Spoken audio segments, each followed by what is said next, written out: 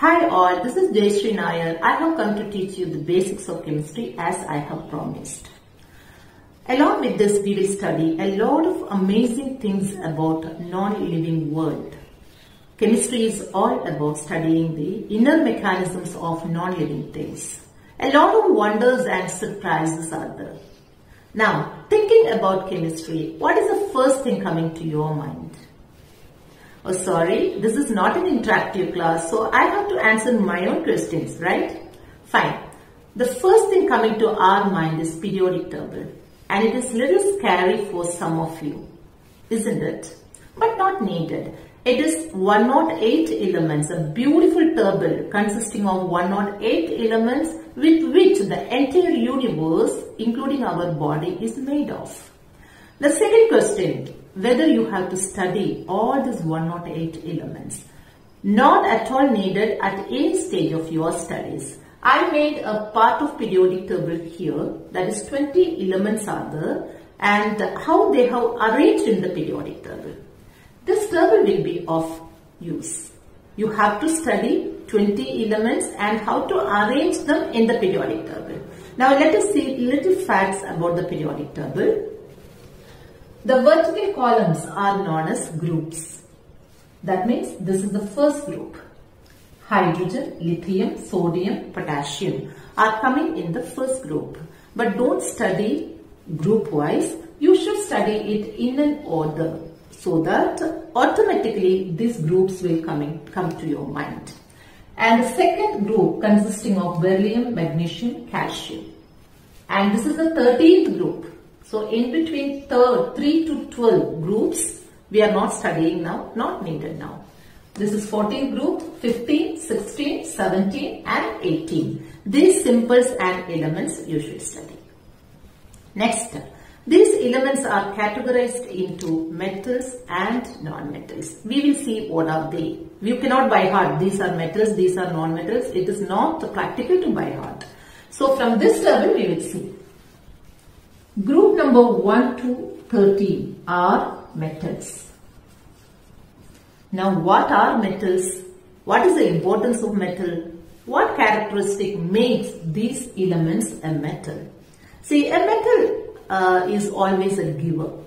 When it gives, just like us, see, we are made up of all these elements. So these elements will show the same characteristic as ours. Clear? If we give out something, a positive energy we will get, isn't it? We will be happy about it. The same way, metals are always givers. When they give, what are they giving? They are giving electrons. When they give something, they will become positive. The same way, this metal, sodium, example I am taking sodium, atomic number 11. Okay, sodium will give out electrons. It is giving out electron and it will become Na+. So they are givers and they will become positive. And this category of elements, that is metals, are known as electropositive.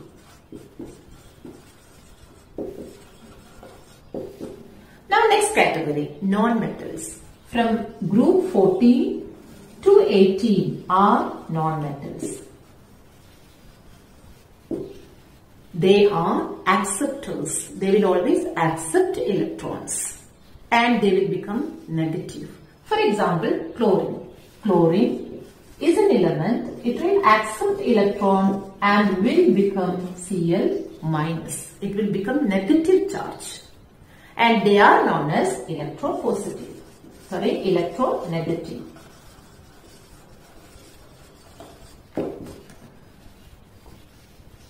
Now, this number, see hydrogen number 1, it is not just a number, it is their atomic number. And what is atomic number, what is the structure of an atom and all, I will take in the next class. Now I am explaining what all you will get from this table. Clear? Now next what are we going to get is valency. What is meant by valency? Valency is the combining capacity of an element. An element will react with another element to form a compound. This also coming in the atomic structure we will study in the next class. But now understand, an element can react with another element and form a compound. But how many elements an atom will combine with? That is valency. I can make a lot of friends. I can make 10 friends. So my combining capacity is 10. Some of you can make only one friend. That is your best friend. And your combining capacity is 1. That is because of many reasons. So that same way, some elements combining capacity is 1. That means valency is 1. Some elements combining capacity is 2. That means valency 2. What is the reason why the valency is different and all, coming in the next class. Now let us see how easily we will remember the valencies of elements. So here the valency of all the first group elements are 1. I am writing here. Please write it down. And the valency of all the second group elements are 2. Valency of all the 13th group elements are 13 minus 10 is equal to 3. Valency of 14th group is 4. And valency of 15th group you will expect 5. It is not 5. 8 minus 5 equal to 3. Valency is 3. 8 minus 5. And this is 16. So 8 minus 16 equal to 2. 70. 8 minus 7 equal to 1. 80. 8 minus 8 equal to 0. What is the meaning of 8 minus 8 is equal to 0? That means these elements, helium, neon and argon, their combining capacity is 0. That means they will not combine with any other elements. That means they will not form compounds at all. They are inert or noble gases. Now next thing is oxidation number. These are the things very much needed for writing formulae. Oxidation numbers. Oxidation number means valency with the charge. And charge is decided by whether an element is metal or non-metal. So if it is metal, the charge will be positive. So group 1 to 13 elements are metals. So their oxidation number will be positive, plus. The oxidation number of first group elements are plus 1, second group elements are plus 2, 13th group elements are plus 3, and 14th group elements are not capable of making any charges. We will come to that point later, and starting again with 15th group. 15th group is non-metal, so it is minus. They are electronegative, so the charge will be minus. And 16th group is minus 2. 17 is minus 1 and this is 0.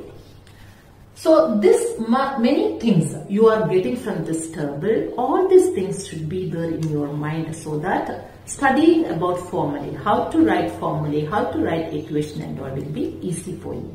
So today I am finishing off with all these details. We will see in the next class again. Before going, I want to ask you a question. Our air is made up of many gases, mainly hydrogen, nitrogen and oxygen. And oxygen is the life supporting gas.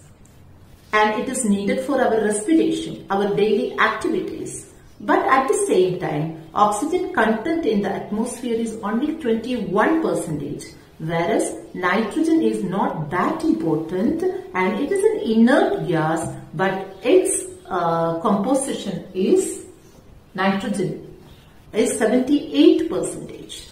What could be the reason? There is a reason for everything from nature's side. Nature is made this universe very beautifully. So find out the reason why oxygen is only 21%. Why can't it be 78 or 80% so that we will get more oxygen and it could have supported our life more, but it has not happened. What is the reason for that? Please find out and write the answer in the comment box if you are not getting. Surely in the next class beginning itself I will answer this question. Okay, all of you have a very nice day. Thank you so much.